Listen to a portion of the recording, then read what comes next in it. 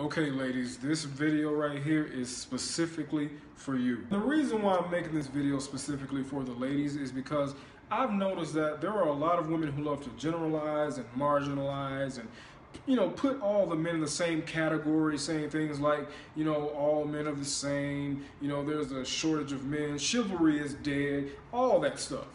When the truth is, you've probably passed up on a lot of guys who believes in chivalry, who believes in being committed to one woman because he doesn't look like this.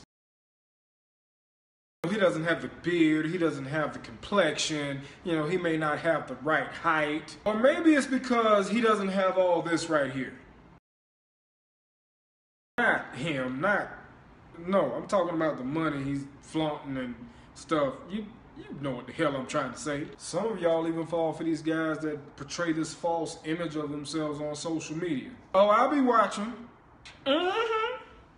I see how a lot of y'all be posting pictures and memes of all these nice looking buff dudes, with the towels wrapped around their waist, the things showing and stuff. Then y'all looking at all these videos with these strippers doing all these stripper dances. Okay, I may have been a stripper in my former life. Don't judge me though. The point that I'm trying to make to you is this.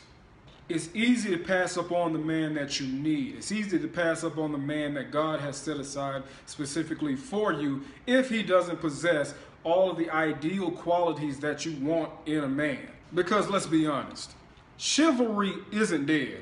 It's just not coming from the type of man that you want. Now don't get me wrong. Men have a very fair assessment of a woman's overall attractiveness. That doesn't mean that we're not shallow, because we are.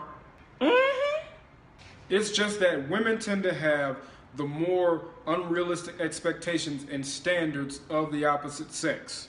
And I get it. You can't force a connection that just isn't there. But at the same time, because of your unrealistic expectations and standards, it's real easy to pass up on the person before the connection can even begin. Not saying that it's wrong to have standards and expectations. Of course you should have them. It's very important that you protect yourself, protect your peace, guard your heart. It's very important that you stay very mindful of who you connect with. That is very important. Everybody should do that.